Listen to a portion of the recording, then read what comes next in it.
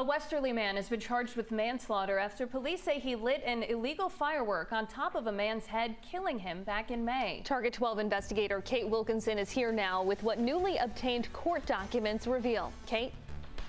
Records show 40-year-old Richard Murray admitted to using a cigarette to light a firework on top of David Ziegenfuss's head. Now, Ziegenfuss died from his injuries the next day.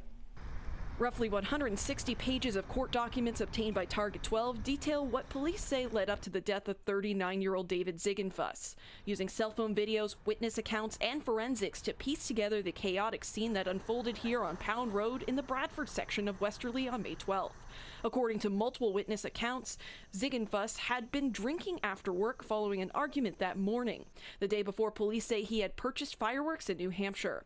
According to court documents, Murray told police that the pair had started setting off fireworks. The account says Murray told police he wanted to stop after firing a few, but said Ziegenfuss asked Murray to help him launch fireworks from Ziegenfuss's head.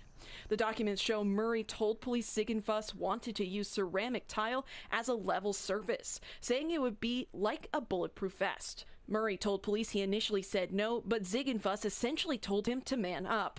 From there, court documents say Murray told police Ziegenfuss placed 2 floor tiles on top of his head. Ziegenfuss then placed the loaded mortar tube on top of the tiles, and Murray lit the fuse with a lit cigarette.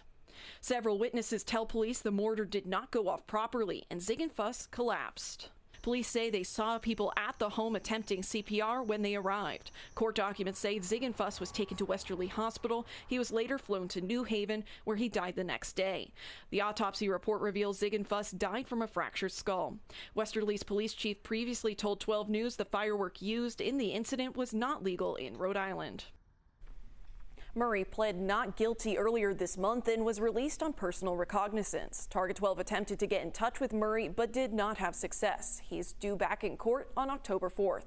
Live with the Target 12 investigators, Kate Wilkinson, 12 News.